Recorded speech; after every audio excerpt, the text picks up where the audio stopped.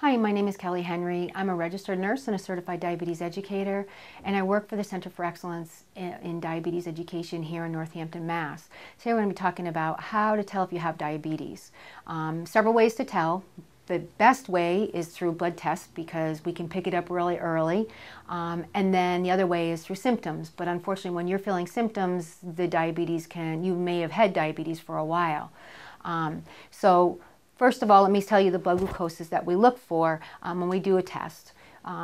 We would do fasting blood glucoses, which means that you haven't had anything to eat or drink for the last 8 hours at least, and they draw your blood. And if we have two fasting blood sugars on two different occasions, usually at least 24 hours apart, that are over 126, then we have a diagnosis of diabetes.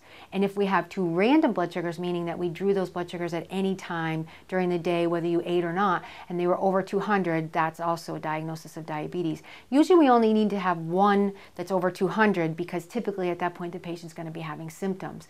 The symptoms of high blood sugar or diabetes are that typically people are very thirsty, they tend to urinate a lot because they're drinking a lot, and they tend to be very lethargic or tired because they're not getting the energy they need. The bottom line is the sugar is being excreted through the urine, and you're thirsty a lot because you really need that sugar to be flushed out of the system.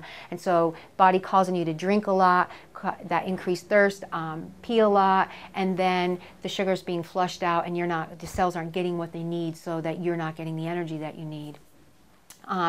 With type 1 diabetes, usually the symptoms come on very fast and these people are sick, very sick, in the first week that the symptoms present themselves. With type 2 diabetes, they can take a long time to onset. And I always say to people, a lot of us carry water bottles around, so we don't know if we're thirsty or not because we're always drinking. And we pee a lot because we're drinking a lot of water. And we're tired because maybe we work a lot. And as we get older, we tend to be more tired anyways. These symptoms can go on for a long time before they're really annoying enough or present enough in that patient for them to really acknowledge the fact that something's not right.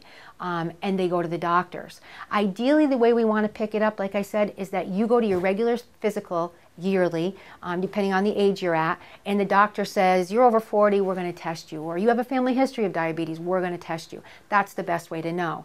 The other thing that we do is blood glucose meters. If someone has pre-diabetes, they're in the early signs of diabetes, which means that their fasting blood sugars were less than 126, but they were greater than 100.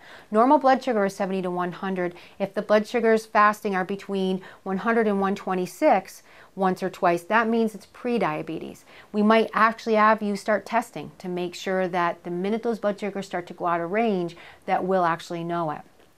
And then if they're greater than 126 twice fasting, we're going to diagnose you with diabetes. So again, ideally I would say the best way to do this or figure out that you have diabetes is yearly you're going for a physical. The doctor decides if you have risk factors or not, and he tests you annually. It's good to know those risk factors because then you can say, should I be tested for diabetes, in case he doesn't think about it with all the other things they have to do.